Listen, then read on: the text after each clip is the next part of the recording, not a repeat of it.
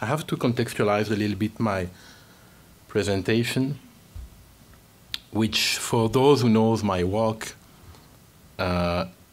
it's not new. I've been working on the Reaper for so many years now.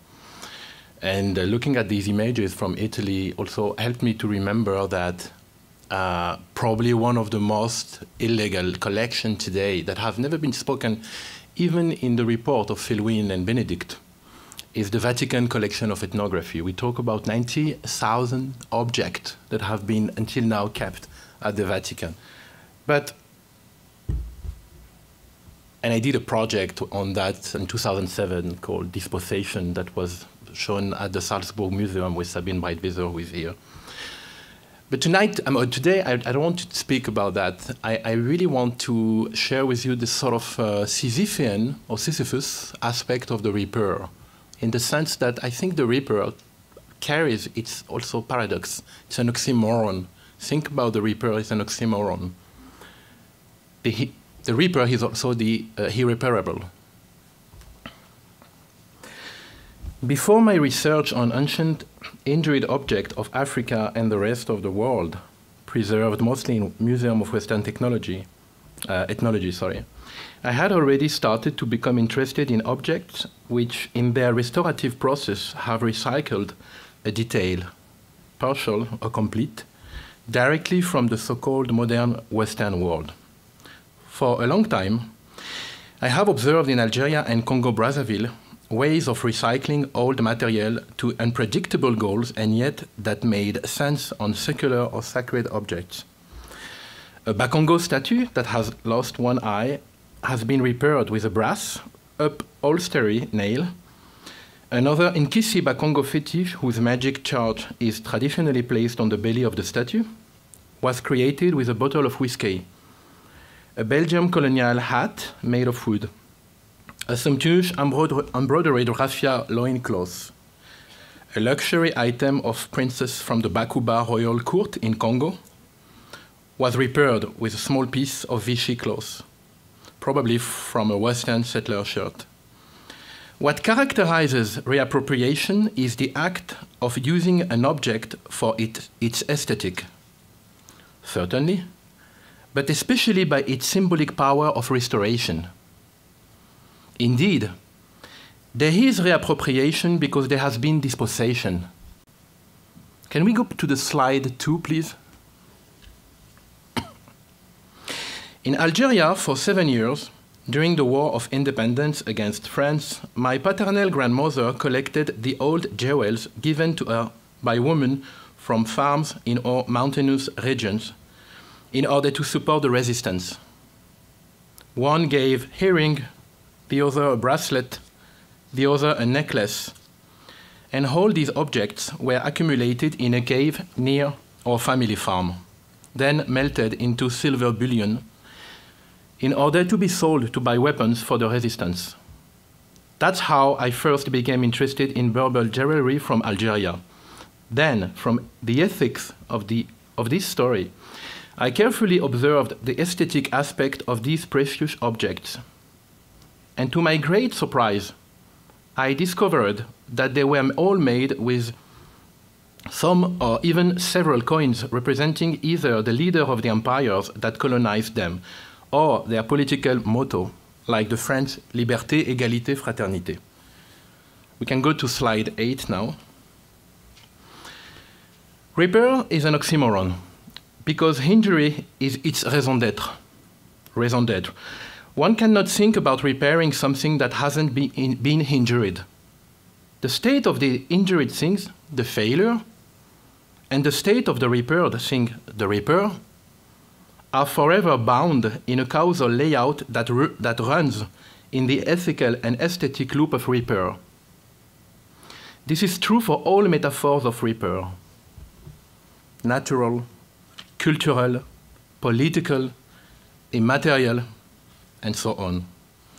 For instance, repair is not necessarily closing up a crack in one single object. It can also embody the merger of two objects from two different cultures, as we could see with objects from ancient society that have incorporated symbols of occupying forces. Again, the case of Berber jewel incorporating coins representing the rulers of colonial occupants, like portrait of Napoleon or the King Leopold. Ancient societies have emancipated themselves from the social, aesthetic, and ethical order in which the modern Western occupying forces, feeling nostalgic of the antiquity they like to identify them with, have maintained them.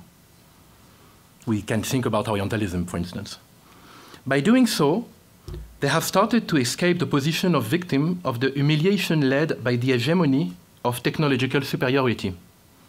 That's why the reappropriation of the perspective from which these invaded populations have been subtracted is a repair, because bringing together two orders of production, one manual and the other standardized, one unique and the other mass-produced, has never suffered from the limit imposed by mimetic mimesis. So it shall not be limited to a mimetic symptom, but seen as an act of resistance. The object is not mimed, but cannibalized and transformed or vomited, to quote Brazilian writer Oswald de Andrade in his Manifesto Antropofago. And until today, this unpredictable rebellion is relevant, because the incarnation of resistance cannibalizing a modern symbol of the occupant, like an Algerian jewel case, for instance, weakens the logic of restitution as a repair.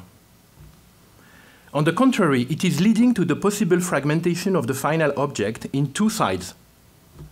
The non-Westernized crafted ones would go to their original places, and the French-Western standardized coins at the Museum of the Coins in Paris. Can we go to slide 34, please? The metaphor of which repair is the name are plenty and complex. But they all have a common denominator as soon as the difference between the modernity and pre-modernity of repair is revealed. Modernity, obsessed with erasing the injury, has promoted repair as an ideal return to the original state of the injured thing.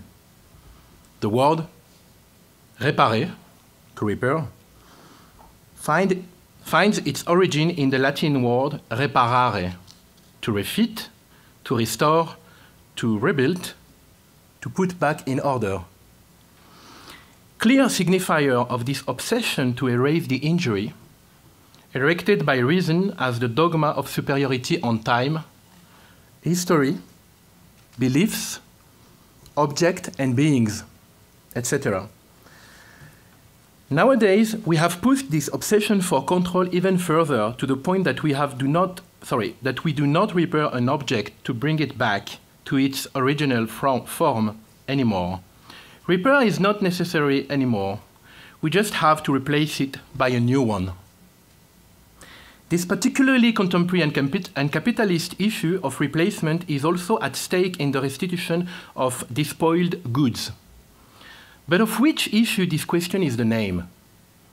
How, and above all, why could thousands of ancient art objects from non-Western cultures, stored in Western ethnography museums, be replaced by copies in resin or plastic looking perfectly identical, as this is often claimed by Western pro-restitution voices, as a type of way to repair the void this return will leave? To understand what the issue of pure and simple replacement is problematic, like in our contemporary capitalist world, in which there is no repair anymore but replacement instead, it is necessary to draw a genealogy of art objects from enslaved and colonized ancient cultures that are, until today, stored in Western museums. First of all, this issue has to be humanized, because objects are not objects, they are subjects first. They have existed in a bodily reality that used to rule them through a correlation in which the individual body and the social body of the society they belonged to were interdependent of the object. Any object, would it be sacred or secular, has been created and sculpted by an individual. When a sacred object, it has been charged with the belief of the social group it belonged to. ritualized in a common and daily functionality for everyday life objects, or an exceptional one for sacred objects. They were in any case also interdependent subjects of the social order they helped to maintain. As soon as they have been taken from their community, either by fanatic missionaries or selfish intellectuals, it's funny that it makes a noise when I said selfish intellectual. As soon as they have been taken from their community, either by fanatic missionaries or selfish intellectuals, like it is described in Phantom Africa by Michel Léris, for those who have read the book, or forever destroyed in Auto da Fe, like the Capuchin missionaries did it in Congo, they have left a void that, like a phantom limb, will endlessly demand the return to their original community. Can we go please to the slide 36, which shows this image of another film I did on the question of the object. We are here, it's important to mention that this is the ethnographic museum of the University of Coimbra, which is a university museum. It's not open to the public. So you have here, centuries of collection of artifacts that have been studied by students only from this amazing, very old university. The huge quantity of expropriated objects that is still present in Western ethnographic museums and which have been brought there directly from villages is in a mirror effect of the phantom limb left in situ and which demands the return to the native land, the part torn away, amputated of these collective and individual bodies deported to another space and time, the one of a contemporary relic. I have to also quote here very quickly the conversation I had with Felwine Sarr, one of the authors of the report, because Felwine was mesmerized by the film I did on the phantom limb, using this sort of a psychological and surgery phenomenon to claim the return of the object. Here I'm reversing it. I mean, I agree with Felwine, but I think the complexity of the question of the restitution should be completely ambivalent. Amputated to this collective, deported to another space and time, the one of a contemporary relic. Why a relic? Can we go to slide 38, please? During the Middle Ages, the Western world used to be obsessed with relics of saints, bones, hair, for instance. As early as 1164, the bones of the three kings have been transferred to the Cathedral of Cologne in Germany by Frederick I and have remained there until now.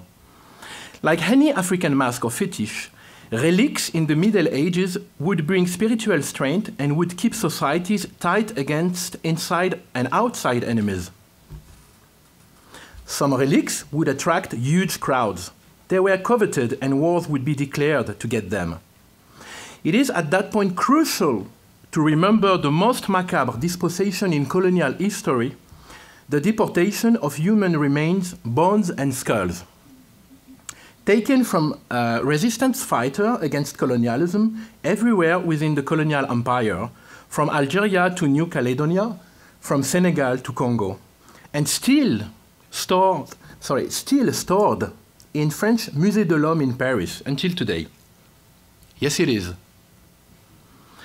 Even if President Macron said in December 17, je souhaite que la restitution des crânes soit décidée, je le déciderai, je suis prêt, I wish that the restitution of skulls be decided, I will make it happen, I'm ready, nothing has happened since then.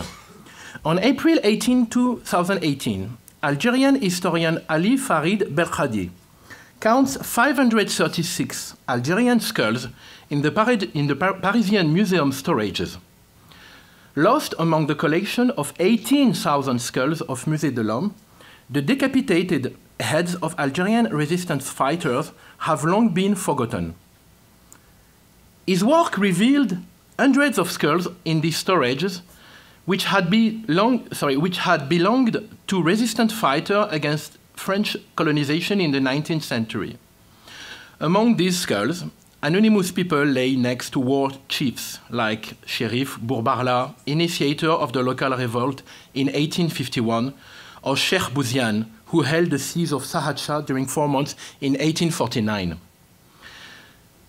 The cult of relic is the appropriation of power by proxy of storing the other's body. We are talking a lot about the body yesterday, and I was mesmerized by this analogy we can trace between the flux of energy and migration and people in the world and the flux that happens inside the body.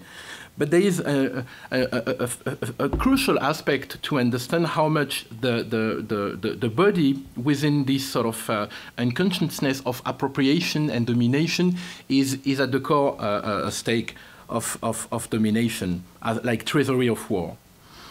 The cult of relic is the appropriation of power by proxy of storing the other's body.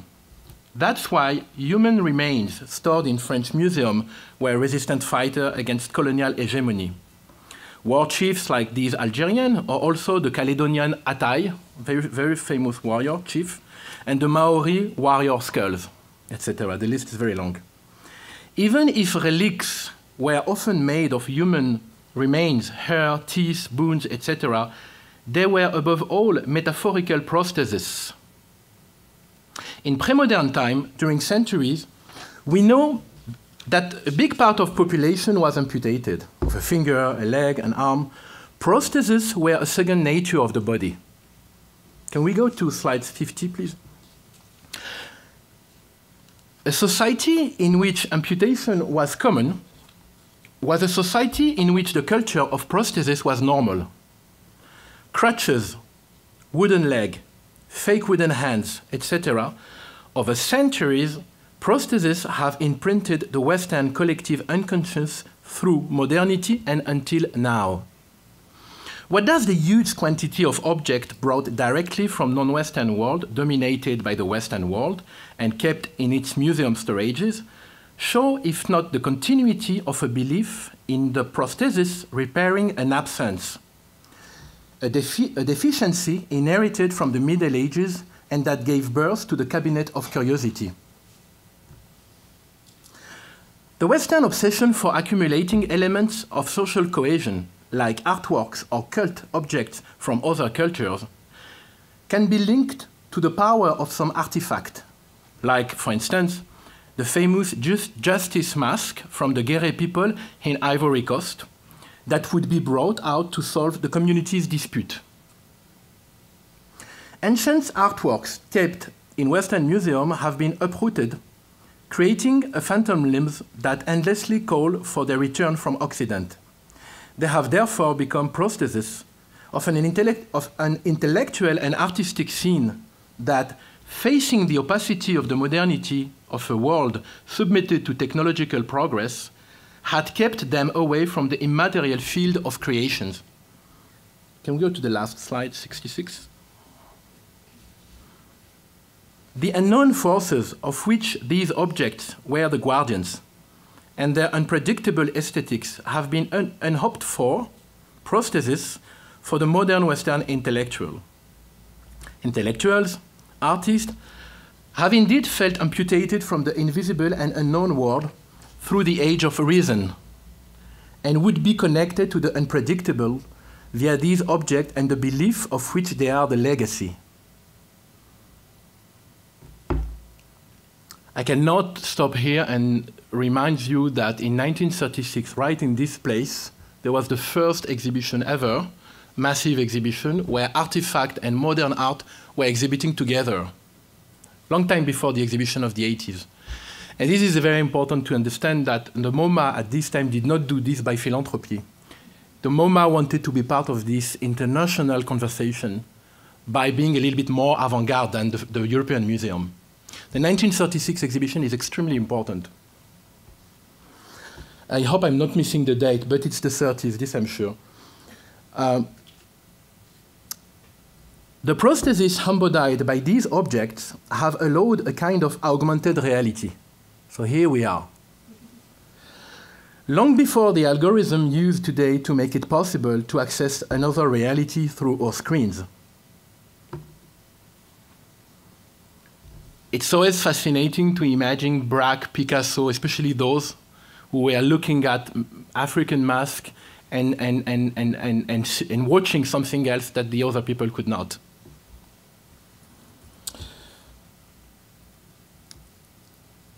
What seems to be different between yesterday and today is that when Picasso was watching an African mask or sculpture and elaborated a revolution of representation in the Western art he belonged to, he had no electronic device between his eye and the object, but only his predator genius agency. The extra reality this art was carrying helped him and still help us to see differently and then strengthens our way of thinking together the otherness, without justifying who we are and who are the other. So we're back again into what Glissant called the right for opacity. A right for opacity because the essence of what has been taken will never be returned. Thank you very much.